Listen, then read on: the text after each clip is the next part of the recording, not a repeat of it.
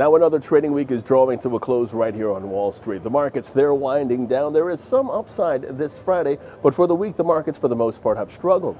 Yes, tech leading the way for the Nasdaq boost this past week. Such a strong boost that the Nasdaq managed to hit all-time highs, and this happening ahead of key earnings. However, again, for the week, it's more about the downside. Both the S&P 500 and the Dow Jones on track to snap a 6-week winning streak following a couple of rough sessions to kick off this week. But right now, it's time to shift all of our focus to what lies ahead. We have a new week, a week that welcomes in a new month on Friday, a week that hosts the Halloween holiday. Will we see some spooky moves in the markets as October comes to a close, or will we actually scare away all of those market goblins and see the markets continue to thrive? You know what? Let's take a look right now to see what will likely move the markets in the week ahead. It's a busy one, but not to start. Monday kicks off a bit on the quiet side with both three-month bill auctions here in the United States. In addition, the 2024 Japanese general elections will have concluded, so the week technically kicks off on Tuesday, where here in the U.S. we have several key reports due out. The August Housing Price Index expected to remain unchanged, 0.1%, and JOLTS job opening numbers also due out for the month of September. A read that's scheduled to come in at 7.92 million. And then on Wednesday, that kicks off in Germany with the German unemployment, GDP, and consumer prices figures all on the docket. First, German unemployment for October expected to rise to 6.1%.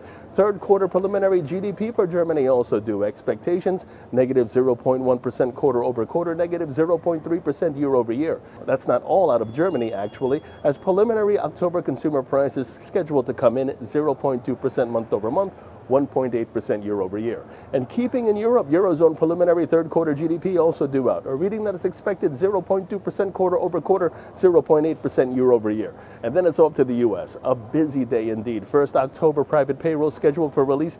ADP employment change figures for October expected 110,000. And then there's U.S. third quarter preliminary GDP. That's also due out. Expectations 3% annualized. Then on Thursday, we start off in Japan with the Bank of Japan's interest rate decision, a rate that currently sits at 0.25%. And then in China, NBS manufacturing PMI, that's due out. Expectations 50.1. Then over to Europe, we have preliminary harmonized consumer prices due out of the region.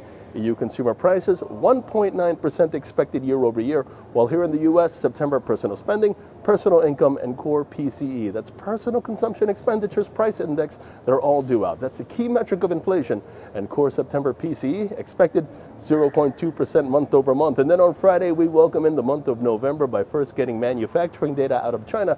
China's Caixin manufacturing PMI expected at 49.5, while right here in the U.S., we have ISM manufacturing PMI expected at 47.6, but it's more about the employment report. It's a new month, new employment numbers. October non-farm payrolls and the unemployment rate both await.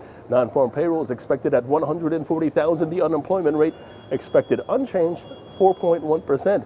Meanwhile, November 5th, 4 days from the upcoming Friday, U.S. Election Day, Donald Trump or Kamala Harris, going to be a lot of headlines about that during the week, which have traditionally moved the markets. So keep an eye on those, as well as the latest earnings season. Some big tech names scheduled for release as well. Watch those for market direction.